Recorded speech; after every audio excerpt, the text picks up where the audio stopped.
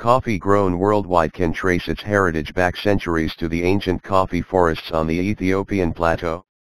There, legend says the goat herder Kaldi first discovered the potential of these beloved beans.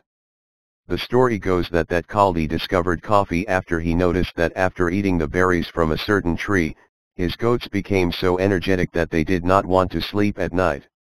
Kaldi reported his findings to the abbot of the local monastery, who made a drink with the berries and found that it kept him alert through the long hours of evening prayer. The abbot shared his discovery with the other monks at the monastery, and knowledge of the energizing berries began to spread. As word moved east and coffee reached the Arabian Peninsula, it began a journey which would bring these beans across the globe. Coffee cultivation and trade began on the Arabian Peninsula. By the 15th century, coffee was being grown in the Yemeni district of Arabia, and by the 16th century it was known in Persia, Egypt, Syria, and Turkey. Coffee was not only enjoyed in homes, but also in the many public coffee houses called kahvekhana, which began to appear in cities across the Near East. The popularity of the coffee houses was unequaled, and people frequented them for all kinds of social activity. Not only did the patrons drink coffee and engage in conversation, but they also listened to music, watched performers, played chess, and kept current on the news.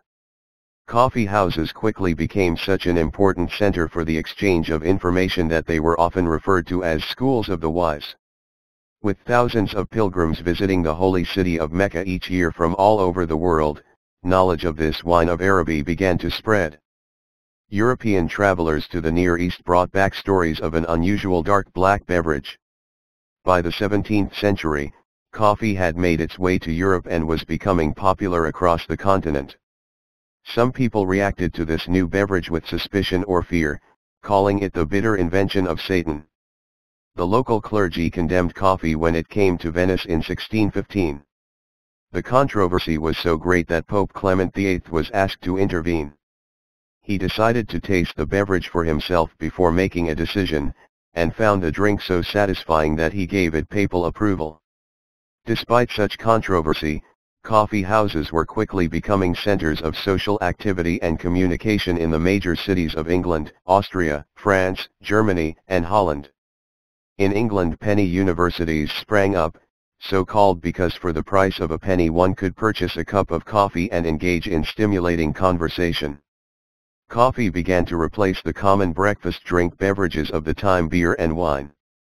Those who drank coffee instead of alcohol began the day alert and energized, and not surprisingly, the quality of their work was greatly improved. We like to think of this as a precursor to the modern office coffee service.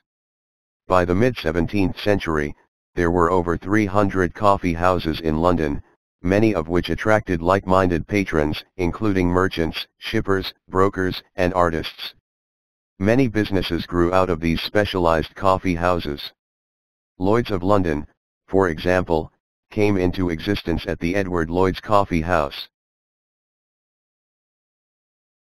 In 1714, the mayor of Amsterdam presented a gift of a young coffee plant to King Louis XIV of France.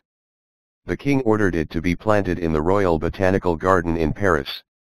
In 1723, a young naval officer, Gabriel de Clio, obtained a seedling from the king's plant. Despite a challenging voyage complete with horrendous weather, a saboteur who tried to destroy the seedling, and a pirate attack, he managed to transport it safely to Martinique. Once planted, the seedling not only thrived, but it's credited with the spread of over 18 million coffee trees on the island of Martinique in the next 50 years. Even more incredible is that the seedling was the parent of all coffee trees throughout the Caribbean, South, and Central America. The famed Brazilian coffee owes its existence to Francisco de Melo Palheta, who was sent by the emperor to French Guiana to get coffee seedlings.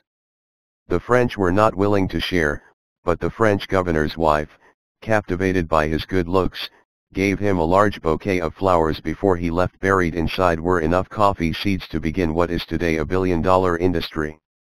Missionaries and travelers, traders, and colonists continued to carry coffee seeds to new lands, and coffee trees were planted worldwide.